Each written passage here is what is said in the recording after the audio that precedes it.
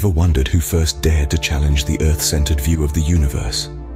Let's jump back to a time when the prevailing notion was the geocentric model, a model that placed our Earth at the center of the universe, with all celestial bodies revolving around it. This was the accepted truth, the undeniable reality for centuries. But then, amidst the intellectual dust of the 16th century, emerged a figure who would revolutionize our understanding of the cosmos. His name was Nicolaus Copernicus, an astronomer, mathematician, and a polymath. Copernicus was not just another scholar of his time. He was about to turn the known universe on its head with a model that was as controversial as it was groundbreaking. He called it the heliocentric model, a concept that dared to place the sun, not the Earth, at the center of the universe.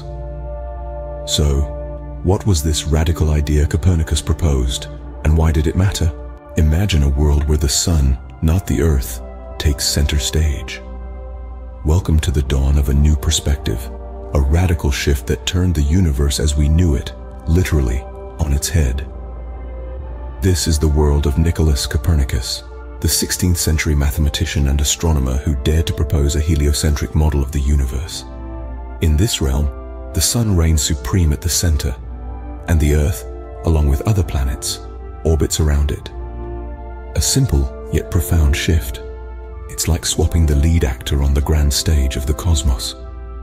But why did Copernicus propose such a drastic change? The answer lies in the elegance of simplicity. The planets in our night sky don't move in straight lines, but instead they weave complex patterns, looping back on themselves in puzzling retrograde motions.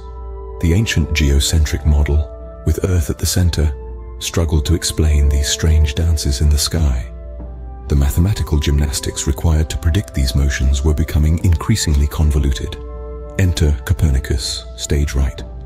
His heliocentric model offered a simpler explanation for these celestial ballets.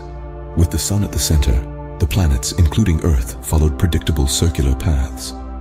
The perplexing retrograde motions, they were merely optical illusions, resulting from our changing viewpoint as Earth itself moved around the sun. This model was not only simpler, but also more accurate in predicting planetary positions. And in a universe governed by order and harmony, it was a compelling argument for the sun's central role. Yet it was a perspective that was not immediately accepted. The heliocentric model was a radical departure from the established belief that Earth was the center of the universe. It challenged the very foundations of our understanding, shaking the ground beneath our feet, both metaphorically and literally. But why did this shift in perspective cause such a stir? That's a question we'll delve into as we continue our journey through the cosmos, guided by the light of the central sun and the mind of Nicolaus Copernicus. With the sun now at the center, the universe was never the same. Let's delve into that a bit, shall we? The heliocentric model's impact on science was nothing short of revolutionary. Particularly in astronomy, it was as if someone had thrown open a window, letting in a rush of fresh air. Suddenly, there was a new perspective, a new way to understand the cosmos, and it was fascinating. The planets' movements made sense, the seasons had a logical explanation, and the universe at large seemed less of a divine mystery and more of a beautifully intricate machine. But, as you can imagine, this was a radical shift in thinking. The heliocentric model didn't just challenge existing scientific theories. It challenged deep-seated beliefs and traditions that had been held for centuries. Remember, this was the 16th century. The church was a powerful institution, and the geocentric model was deeply ingrained in religious doctrine. To suggest that Earth was not the center of the universe was, in a sense, to challenge the very foundations of society. And so, the resistance was fierce.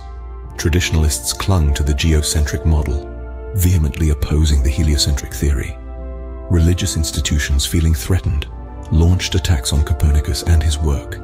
He was accused of heresy, his books were banned, and his name was smeared. It was a tumultuous time, fraught with tension and conflict. But despite the opposition, the heliocentric model slowly but surely gained acceptance.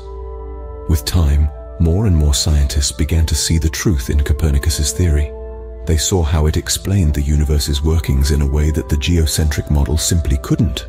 And so, bit by bit, The heliocentric model became the new norm, the new way of understanding our place in the cosmos. So Copernicus shook the world, moving the sun to its rightful place and paving the way for modern astronomy. It's an incredible story, isn't it? A single man challenging the status quo, forever changing our perspective of the universe. It's a testament to the power of curiosity, of questioning, and of daring to think differently.